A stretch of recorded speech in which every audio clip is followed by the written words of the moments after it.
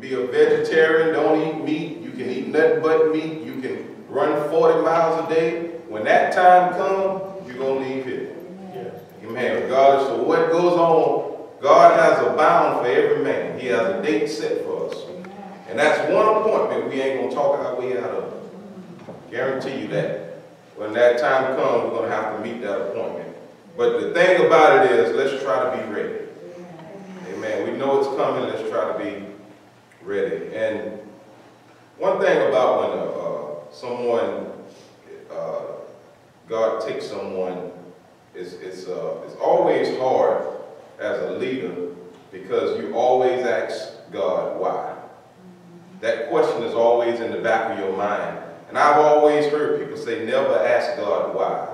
And I ain't never read that in the Bible. I ain't never seen no half of scripture in the Bible that says don't ask God why. But I will say this, whenever God put a period, you don't need to put a question mark. If God put a period there, don't put a question mark, you accept the period and just go home. Amen, because you can't change it. Wherever God puts a period, that's the end of that story. For now.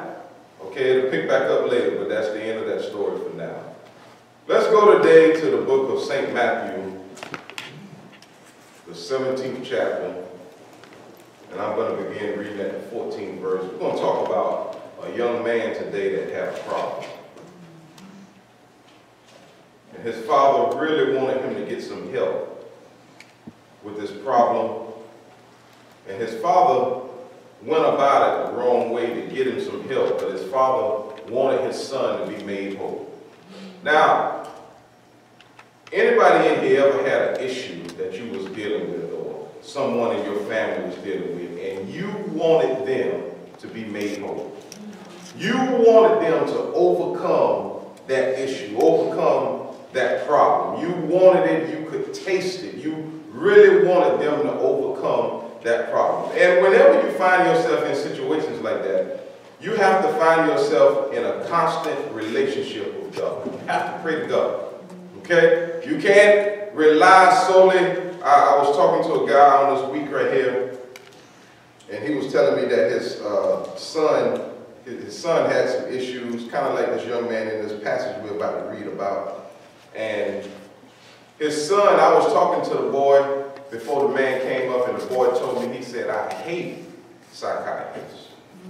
He said, I hate to go to them. I hate it. He said, I can't stand to go to the psychiatrist. I hate it.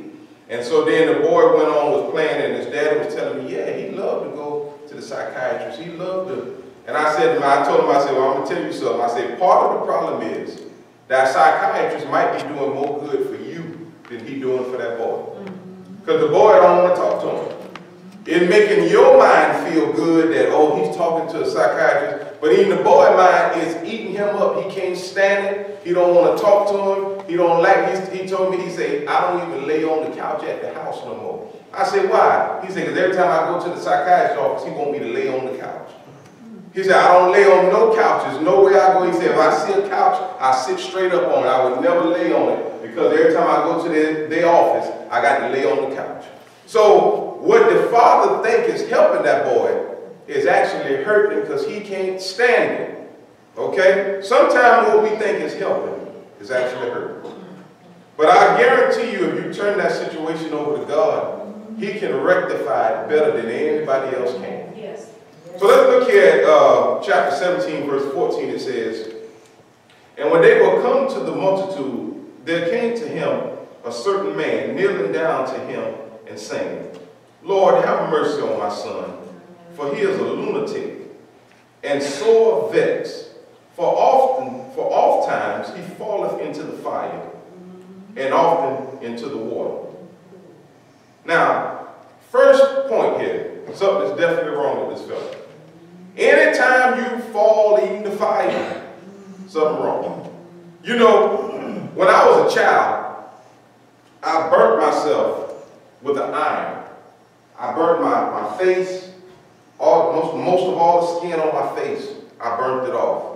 My hands, I burnt it off, and the iron fell on me, and it, you know how it shrivels up the skin, and I wiped it. So when I wiped all the skin off my face, my eyebrows off. I burnt myself real bad with the iron when I was a kid. Now, right now to this day, if I see an iron on the iron board and children around, I need to make sure it's off or unplugged. Yes. To this day, 40 some years later, I still got in my mind that iron is hot. Yes. Okay? See, certain things, pain teaches you certain things. Certain pain you don't ever want to experience again, and so you make sure you do what it takes not to experience that. But if you read this passage here, this little boy often fell in the fire. So what that means is, he fell in the fire, he got burned, and he didn't learn from the mistake. He will fall in the fire again. Now, and his daddy called him a lunatic. Now, I ain't calling nobody a lunatic today, but I want to ask y'all a question. How many times you've done something more than once and it hurt you? Okay? How many times have you done something and it hurt you the first time and you did it again, and it hurt you the second time and you did it again? Okay? This boy, his daddy called him a lunatic. He said, my son is a lunatic. Now, let's explain this word lunatic here from the Bible standpoint. He wasn't, nowadays if I say, man, Ryan a lunatic, it's a different saying than what this man here was saying about his son. In the Bible days, they thought certain times of the month made them people act loonier. You know, if any of y'all ever went down in that building on Bull Street, the old psychiatric ward down there on Bull Street, let me tell you something. I had to do some AC work in there one time. That is the most eeriest building. Between that building and that building over there on Farrow Road, the old TV camp, those are the two most eeriest feeling buildings I've ever been in my life. That building down there on Bull Street, it is said, now I don't know how true this is, but it is said that the way that building is designed, no window in that building can you look out of and see the moon. Now, I don't know how they would have built the building, because how would they know where the moon would be at? But what they thought was, when people who had mental illness certain times of the month saw the moon, it made them flip. That's why this man here was calling his son a lunatic, lunatic. Okay, they thought that it had something to do with the moon, would make people act out. Okay, so this man wasn't really calling his son a name. He was actually describing a condition. My son is a lunatic, is what he said. And I brought him, now this right here where this man right here needs a good kick in his rear end for making this statement here. And I brought him to thy disciples, and they could not cast him out. Isn't it funny how people can be hurt, need help, and find somebody to blame for their problems? This man, your son messed up. Your son is the lunatic according to what you just said. And instead of you saying, Lord, help me, Lord, you blaming the disciples for not being able to cast the devil out. Well, I mean, what? It's yours, it's your, how you know this boy ain't inherited this from you? You ever thought about that? Every issue, and let me tell you something, sometimes it's funny. Me and Amanda was talking one night, and we was talking about something, and she was talking about one of our daughters, and she said, now she get that from you. That is you. That's you. That's you. And I didn't want to hear that, so I just, you know, I talk off on something else, but I had to laugh to myself. I said, you know what? She absolutely right. Yes. Some of the problems our kids have, they get it from us. My mama used to say, you can't beat you out them children. You can't beat you out of them. You can whoop them all you want to. You can't beat you out of them unless you cut them open and pour new blood in them. That's the only way you can get some of the stuff out of some people. It's in them, okay? They inherit it. Okay, God is the only thing that can clean up our DNA. Okay, our DNA can be, I don't care how messed up it is, what's in our family background, God can straighten it out. Okay? So this man here, and I don't understand why he was hurting, needed help, and found somebody to blame for his shortcomings. It's amazing how we do that as humans. We will find somebody to blame for our mess. Well, if they hadn't done this, I would have did this. If they hadn't, why sometimes we can't just say it's me? I made this mistake. I made this bed hard. I did this. So this man said, I took him to your disciples, and your disciples, I brought him to thy disciples, and they could not cure him. Verse 17. Then Jesus answered and said, O faithless and perverse generation, how long shall I be with you? How long shall I suffer you? Bring him hither to me. And Jesus rebuked the devil, and he departed out of him. And the child was cured from that very hour. Now, the boy did have a devil in him. He did, because Jesus rebuked him. Jesus rebuked the devil, and the devil left out of the little boy. Or the grown, we don't know how old this child was, but we know that he was often falling in fire and wasn't learning from it. Often falling in water and wasn't learning. Probably about to drown, they had to get him out of the water. He just wasn't learning from any of his mistakes. So I asked myself when I was looking at this lesson, as I asked y'all already, how many times, if you told an average person they're a lunatic, they'll get mad at you. And then if you ask them, how many times have you done something more than once and it hurt you? They have to stop and think, well, I've done that a couple of times. That's the only reason why this boy was called a lunatic, because he did something over and over and didn't learn from the mistake. Okay? Sometimes we do things over and over and don't learn from the mistake. Okay? If a little child put their hand on a hot stove, they only got to do that about one time. They can be a little child, they'll look at that stove and say, ah. They can barely talk, they can say, ah. They know that stove is hot because they done touch it and it is burning. Yes. Okay? That's how you know whenever it's certain things when a child is small, and as a child starts to develop, parents look for certain things. You know, when your child is real small, they sleep all the time. That's just what babies do. And then they get to that age where you tickle them and you look to see if they smile, if they laugh. You know, I remember a guy was telling me when my child, I think it was Zion, when she was a baby, we was talking one day, and he was telling me and they was around the same age, and I had noticed he would always ask me questions about what Zion is doing.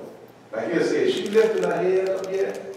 Or do she laugh? Do she do, he will always ask questions. And he one day told me, he said, yeah, my baby don't laugh. He said, my baby, I can't make her smile. I can't make her, she won't laugh. And what I figured out was he was trying to compare to see what Zion was doing to what his baby was doing. He was trying to see, is she normal?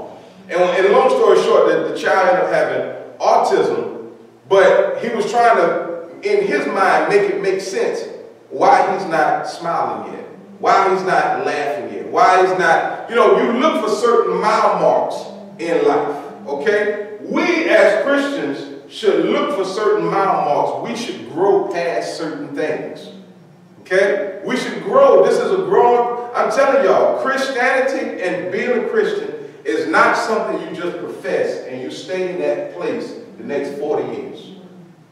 It don't work like that. You're supposed to grow. You are supposed to grow and get. Now, I'm not saying you're supposed to be this overnight changed person that make a complete 180. Now, that's not what I'm saying, because it takes time. Yes. It's a growing process. But now, you can't be 60 years old spiritually and be 4 years old.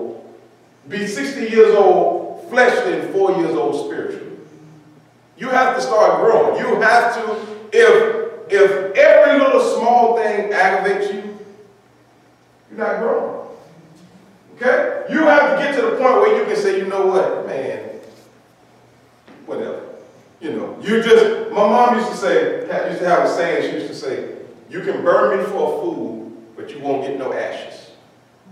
And it took me a long time to figure out what she meant by that. For years, I used to hear her say that, and I said, what does that mean? What does that mean? So finally, I realized what she's really saying is, you can burn me, but I ain't no fool. That's why you ain't gonna get no ashes. Okay, I done grew past that, whatever you're trying to burn me on. We have to grow every day, every year, every month. We should grow. Yeah. We should grow. Now, my growth might not be as fast as Ryan wanted to be. Ryan's growth might not be as fast as what I think Ryan's growth should be. I should say, well, Ryan should be able to be over that. I can't say that because I can't judge how fast he grows. Okay, God is the one that helps him grow, and he's on track in God's calendar.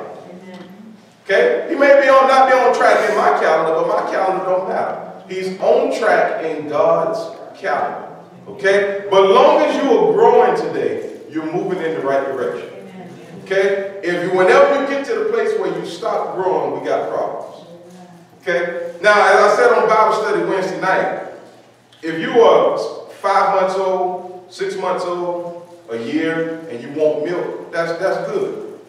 If you are 25 and you don't want to eat no food, all you want is somebody to give you a bottle with milk in it, that's a problem.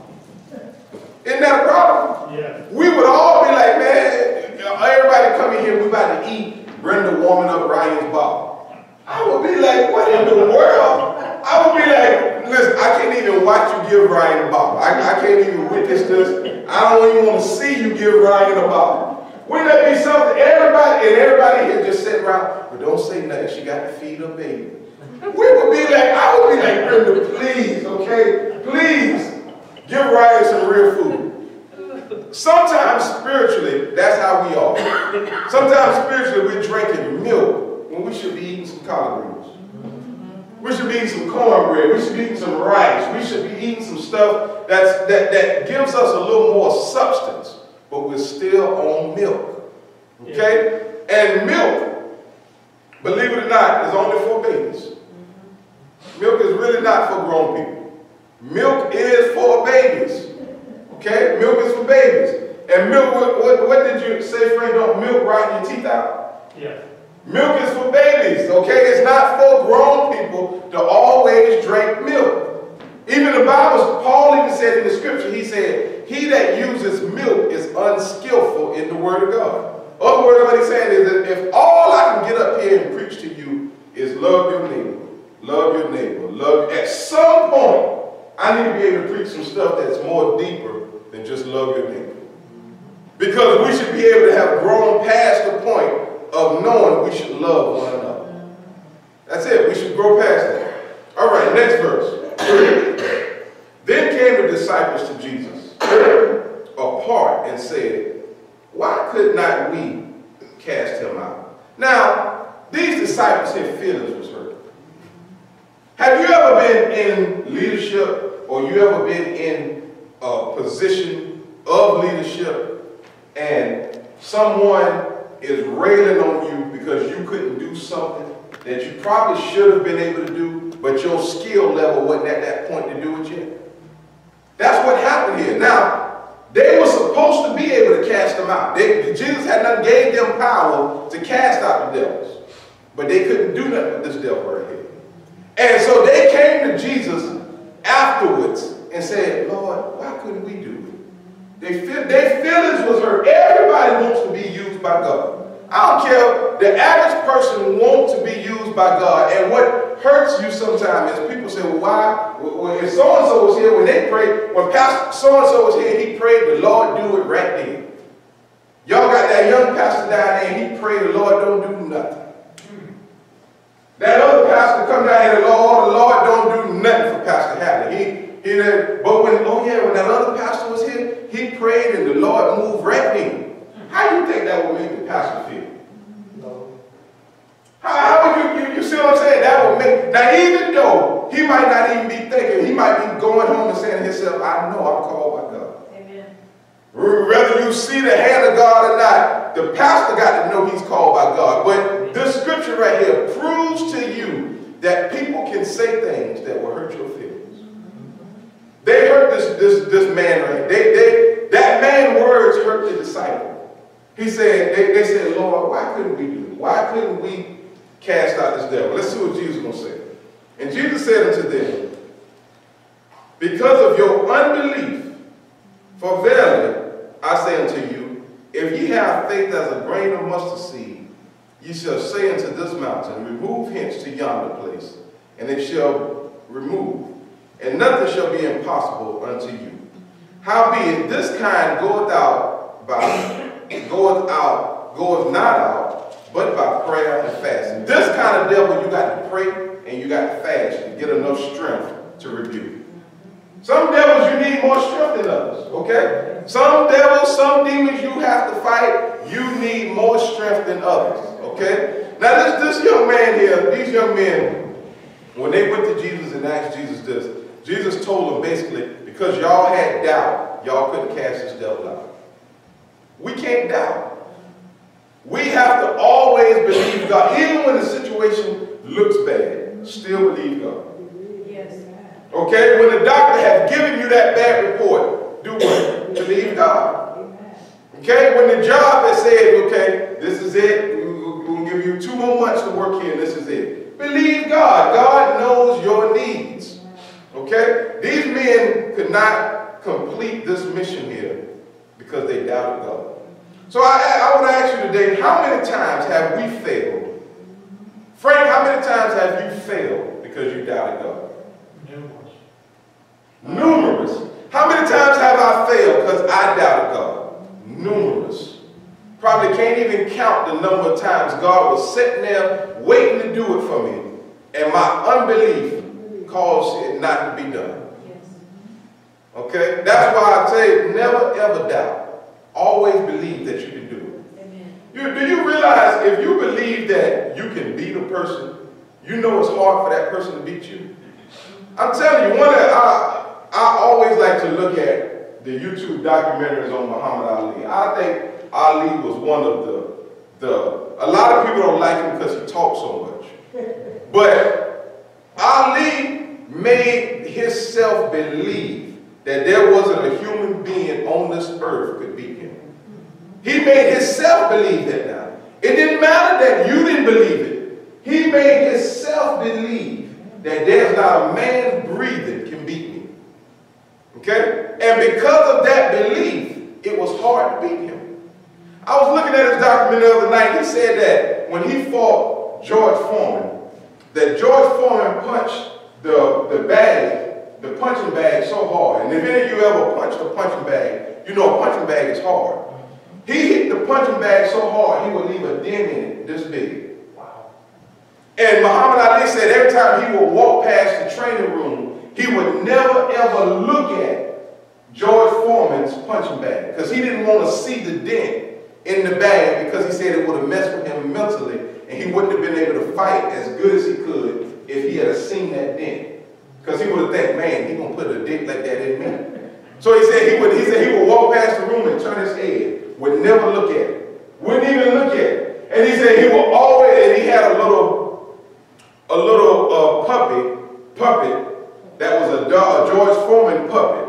And he said at night, before that fight, he would hold that puppet in his hand and just punch it. And watch the puppet head rock back and forth. And he said when he would hit it, he would say to himself, George, I'm going to beat you.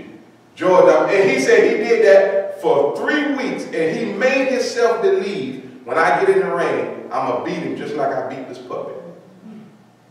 And the reason he shocked the whole world was because George Foreman was stronger, younger. It was impossible, according to everybody, that Muhammad Ali was going to win that fight, but he knocked George Foreman out.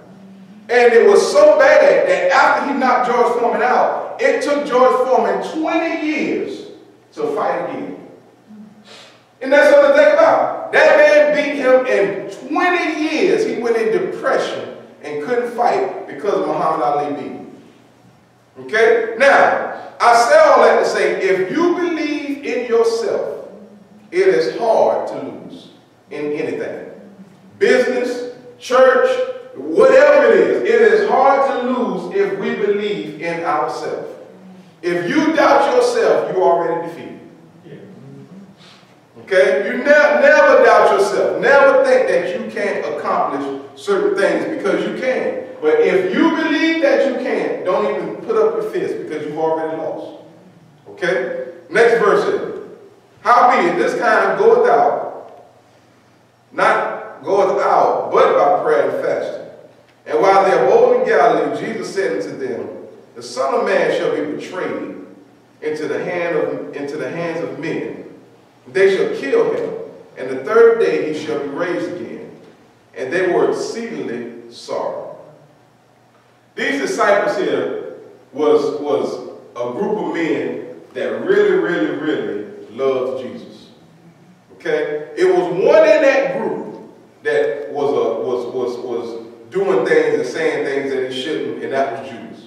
Before Judas betrayed Jesus, Judas was already sneaky.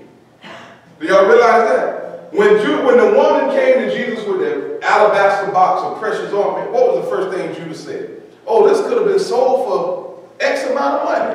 See, his mind was already on money. Already. And that's why I tell people, if Jesus picked out 12 people and one of them was a devil, what in the world made Frank think that he's going to pick out somebody that's always right?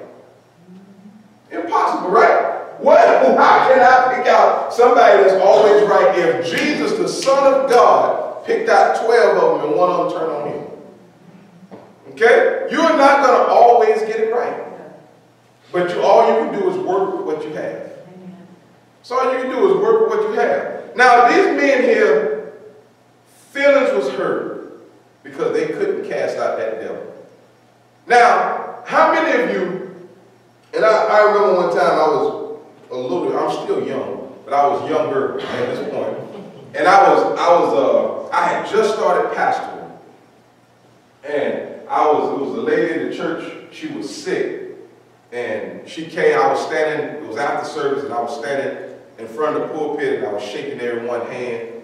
And some older preachers was right there with me.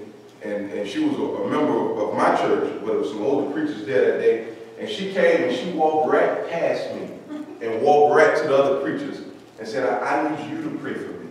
I don't need, she looked, I was right there. She said, I don't need, anybody to be practicing about prayer. I need you to pray for me. I need you to pray for me that the Lord will work that thing out. And I'm telling y'all, I felt this big. I left church that day feeling like this. Not because I doubted who I was. I was floored to know you could serve and give all your time and effort, and this person would come and say something like that right in front of you.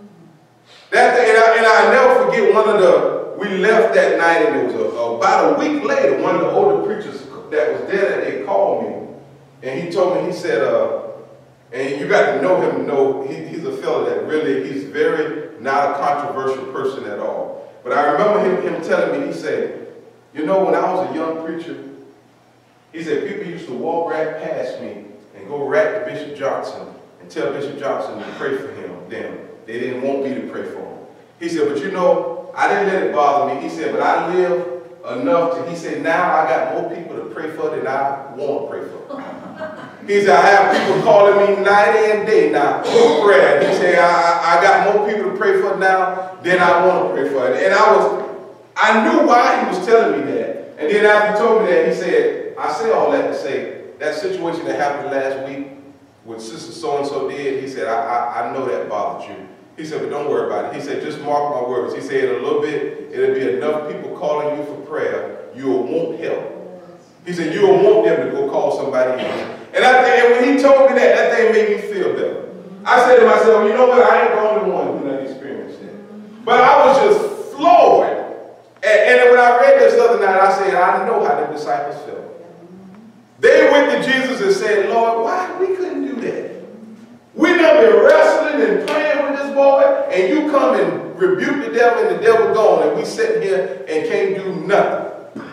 And you've given us power over Satan, but we could not do nothing with this devil. And God let them know, y'all have to pray and fast. Now, how many of you in here fast during the run of the week? How many people put their plate down and say, I'm going to turn my plate down and I'm going to pray and fast today for more strength and power? Now, I'm telling y'all, just like a boxer has to work out at the gym, saints need to fast in order to have strength. Okay? You can't, listen, if you got somebody in your house, if Ryan come to my house and stay at my house and I done ask him, Ryan, you got to leave, you got to go back to Bridget and Jacob. And he said, no, I'm going to stay here. All we got to do is stop feeding Ryan. I guarantee you, Ryan leaving and going home, right? Yeah. If you got something in your life that you can't overcome, turn your plate down, stop eating, humble yourself down, and pray before God and see what it moves. Yeah. Prayer will and fasting causes things to move out of your life. Sometimes you got to turn your plate down. Now, old folks used to fast all the time. All the time. They would fast. Just, you know, they would fast. But, see, things were different in the 50s and the 60s than it is now. We get sick now. I got an insurance card in my wallet. I'm going to the hospital. I'm going to throw my insurance card on there. Whatever it is, they will give me a prescription. Then I got another card where my prescription might be $2. I ain't pay much or nothing. Back in the 50s and 60s, they didn't have that luxury. Okay? They didn't have that luxury. So when they was really sick, they had to go to God, and they had no one to depend on but God. And if God didn't come through and send out, a lot of them died.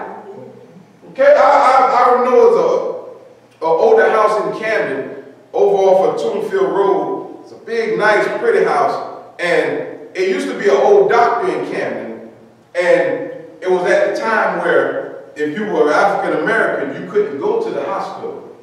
So what this doctor would do, there's another little building off from his house. He never would refuse he was an older man then, that's from what I was told. An older white guy, that he never refused anybody who came to him. So those African Americans didn't have money to go to the doctor. So what they would do is go to his house. And he would, if he could help you, everybody in the African American community know if you could get to that doctor's house, he was going to help you. And his payment was anything that you had. A chicken, whatever you had, you brought it to him, and that's what he took, and he would help you. Amen. God always got somebody to help you. Now think about that. That might seem like much of nothing in nowadays, but think about it. If you was really needed help in those days and you couldn't go to the doctor, to the hospital, and you got this man here, all you got to do is give him 3 chickens. He didn't need the chickens. He was doing a favor or doing a service to help these people who was less fortunate and couldn't get help nowhere else. God used him to help them. Yeah. And that's something to think about. A lot of times we always think of it as the opposite. Oh, if you didn't have this money, then none of these folks was going to help. That's not true. Do you know people are people with good hearts no matter what color they are? Yes. Yeah. You got black folks with good hearts. You got white folks with good hearts. You got black folks that won't help you if your tongue dragging the ground. They ain't going to help you. You got white folks won't help you if your tongue dragging the ground and step on it and keep going. You have people who won't do right in every nationality under the sun. Okay? It's not a black thing or a white thing. Okay? God has certain people who He's touched their heart and they'll help you. Yeah. Thank God for that man. Well, every time I ride past that house, I say to myself, somebody could have been, any matter of fact, it was some of my brothers. I've known people that said they went to that guy. Some people in that same little building off from his house had nowhere else to go, but that man would take his time and offer them medical services basically free of charge because he had a good heart. So don't tell me that this group won't help me or that group won't help me. God has somebody to help every one of us in it. Amen. Thank you, Jesus. It doesn't matter who you are, what your color is. If you're a child of God, God will touch somebody's heart and they'll help. And it took God way back in the 40s to touch that man's heart. He didn't have to do that. That man didn't have to do that. A fellow with a big old home and a nice farm like that need 4 chickens? What did he need with 4 chickens? He don't need that. He was just doing a service to help. God put that in that man's heart and he couldn't turn anybody down.